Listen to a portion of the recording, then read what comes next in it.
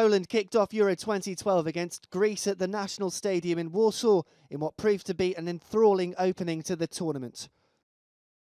Franciszek Smuda's Poland were given the perfect start against the 2004 champions.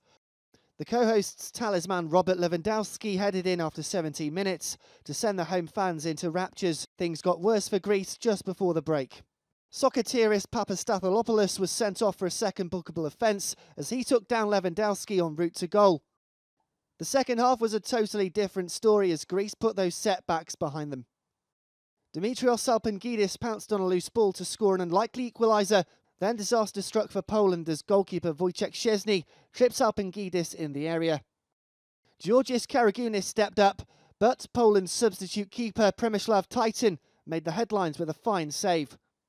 Minutes later, Salpingidis thought he'd put his side in front, but he was judged to be offside. Neither team could find that elusive winner to start their Euro 2012 Group A campaign with 3 points. Next up for Poland is a clash against Russia, while Greece face the Czech Republic, with both games being played on Tuesday.